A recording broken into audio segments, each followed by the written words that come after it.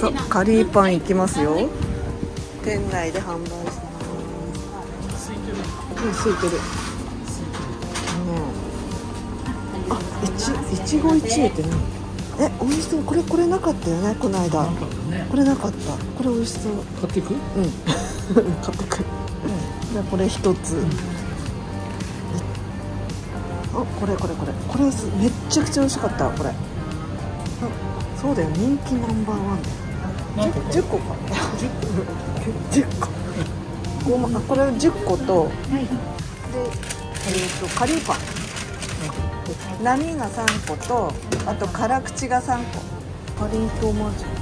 ここもうお団子とか多いんだよ、このお店が。ジップで紹介されました。スイコジャム。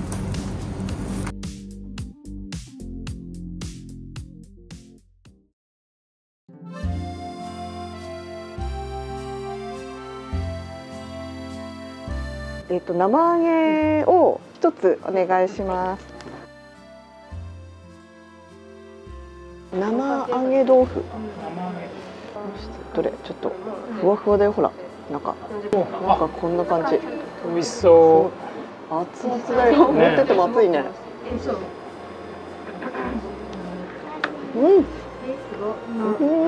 どう？このタレにこう絡ませてさ。今開店しました。伊豆の華です。続々と入っていきます。なんかさ、私が喋ってる後ろでさ、真面目なコメントやめてくれ。名物店。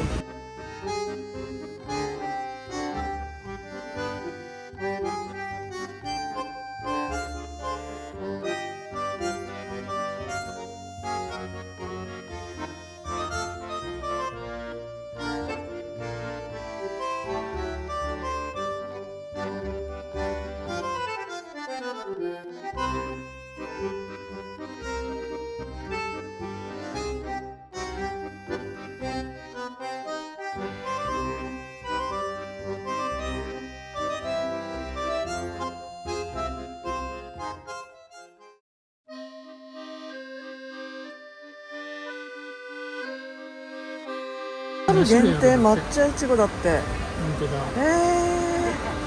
こんなの見せられたら欲しくなるよね。前はモンブランだけだったんだよね。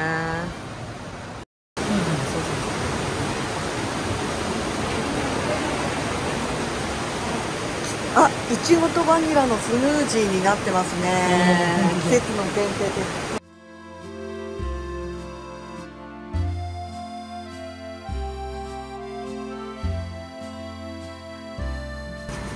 季節のこのスムージーは毎回違うんだよね。今回はいちごとバニラのスムージー、期待できます。美味しそうです。来ました。焼きココア。お、熱い。すごい熱い。ココアとマシュマロがね一緒に乗ってるのがいいね。甘い。来た。季節のスムージー、いちごとバニラ。かわいい。美味しい。あ、分かった。いちごとバニラのバニラはアイスのバニラ。美味しい。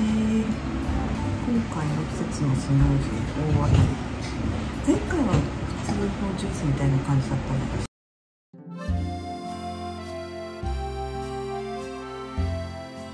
これ龍上海ありました。龍上海。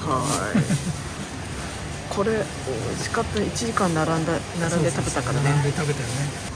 2つです。龍上海2つ。銀山温泉に来て。龍上海。赤湯のね。小田茶豆のポテトチップス。つや姫せんべい。これ一つ買っていきますか。つや姫せんべい。どっち？醤油。普通のね。ここには違うお土産がある。入浴剤もこのグラスね、銀山温泉って彫ってあるね。オリジナルのグラスが売ってる。招き猫が千と千尋に出てくるカエルに似てない？魔除けの鬼。鬼がいて、こっちは巾着とかでオリジナル銀山温泉の T シャツ。今白金亭に向かいます。12時からのオープンなんで、そこでランチを食べよう。さあ、戸籍屋、本館戸籍屋を通り過ぎて、さあ白金亭ずっと奥になります。ちょっと能登屋の方に向かって、迫力あります。能登屋さん。ワンちゃん、ハリーちゃん9歳。出てこないね。今日は扉が開いてる、中にいるんじゃない？見えない？あー、見えないね。見えない。ここに時々ワンちゃんが来てね、お出迎えしてくれるんだけど、ここもお土産屋さんだね。工芸品とかいろいろ置いてある。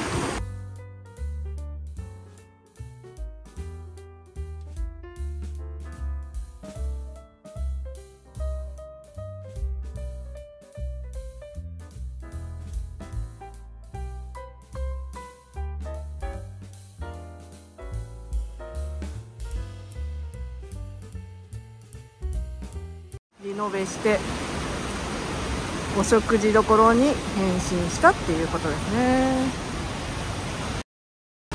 いろいろあるよ。よし、行ってみよう。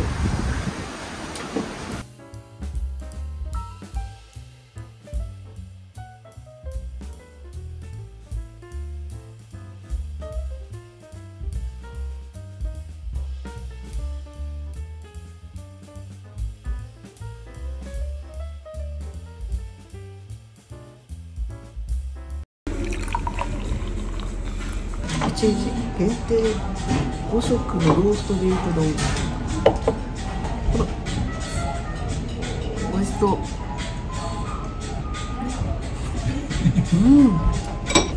お肉柔らかい。これはラタトゥイユだな。こういうのいろいろトッピングしながら食べても美味しいね。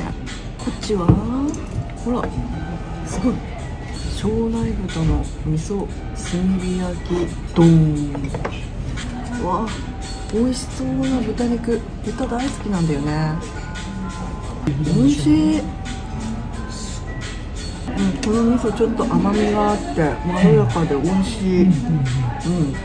この味噌のこのタレがさ、ご飯にもついて、ご飯だけでも美味しいよ。